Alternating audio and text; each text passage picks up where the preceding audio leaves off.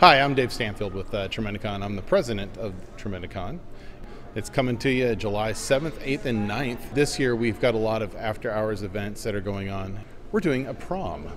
It is a sci-fi space-themed Tremendicon. We have a guest that speaks Klingon, and she takes modern pop songs and she translates them into Klingon and then sings them that way, dressed as a Klingon. We will be having a plated dinner before that. That is the only thing that has any cost to it. And we encourage you to definitely get on the website and go and buy the ticket. And they'll be having a king and a queen crowned during that time as well. You'll want to be there for that because the crowns are awesome.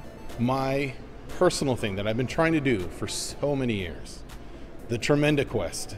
It is a 1-hour event where you will go on an immersive quest chain.